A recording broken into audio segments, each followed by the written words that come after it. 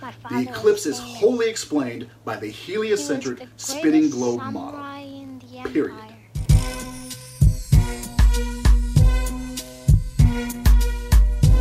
He cut off the heads of 131 lords.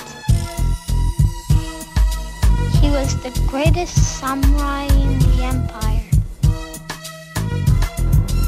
And he took me with him. Hey everybody, some of you may have heard that there's going to be a solar eclipse on August 21st. That's in a week. And people in the United States will actually experience the totality this time around. Because of this, I'm seeing a lot of talk from flat earthers. Talk of how the eclipse is proof of a flat earth. One gentleman, a D.Marble, has gone so far as to say that after the eclipse, the globe model will be done.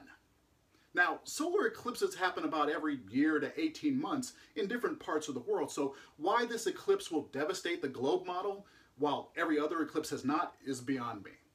Maybe it's because this eclipse is happening in America during a time of a resurgence of anti-scientific thinking, during a time of ignorance and stupidity that can spread as fast as fact, faster than fact, because it takes less time to not think things through.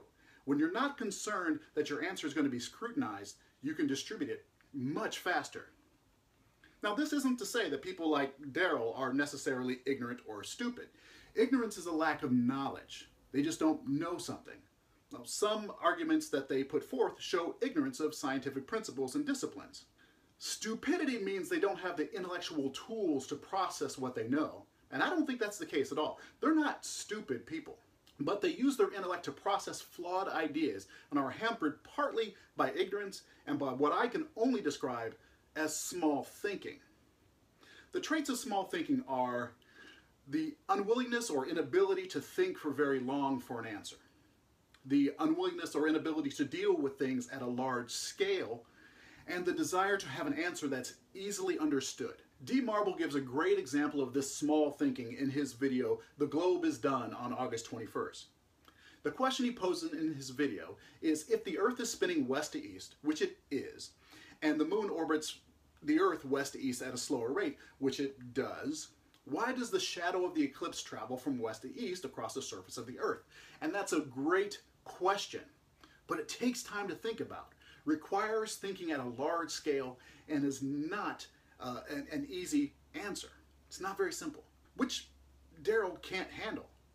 He shows clips of spokespeople having this question put to them and not being able to explain it. He says this is because they are stuck by the fact that a globe model can't explain it.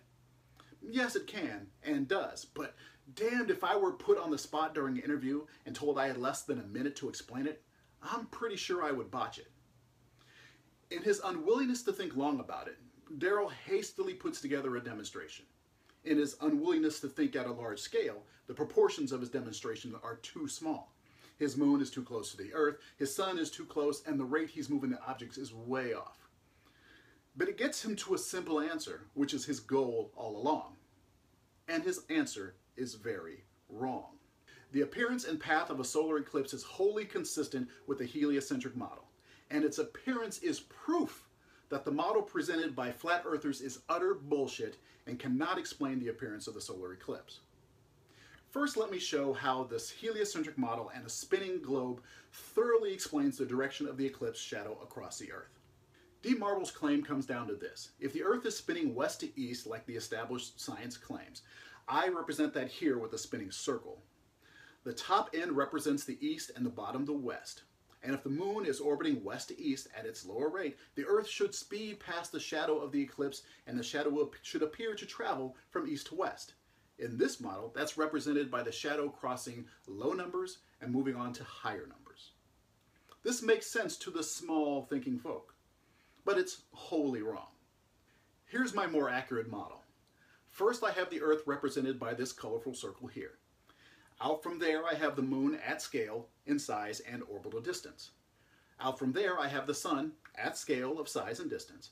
I don't have the Earth orbiting the sun in this model because the distance traveled over a period of hours is negligible.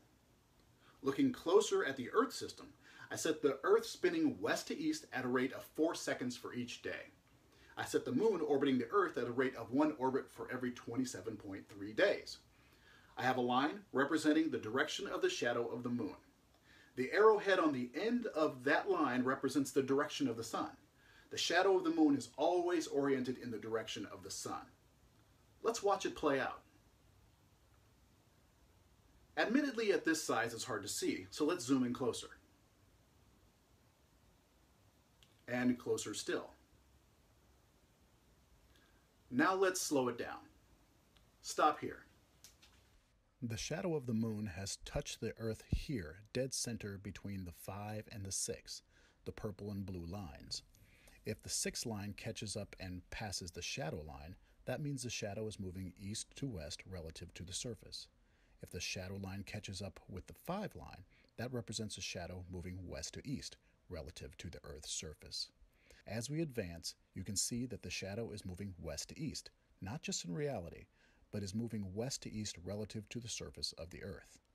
The shadow is going from the high numbers toward the lower numbers, first moving away from 6, crossing 5, then 4 and 3 before going off the Earth altogether. If number 6 were, let's say, the Pacific Ocean, the shadow would be crossing there and moving across the country from Oregon to Nebraska, South Carolina, and then to the Atlantic. Why this happens is not an easy thing to explain. You have two bodies in rotational motion, the Earth and the Moon, and an object that's movement is wholly dependent on the changing relationship between the Moon and the Sun.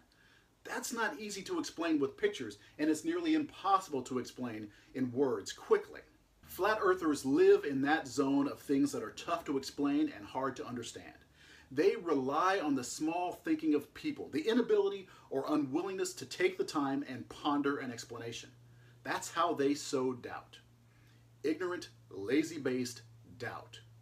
The eclipse is wholly explained by the heliocentric spinning globe model. Period.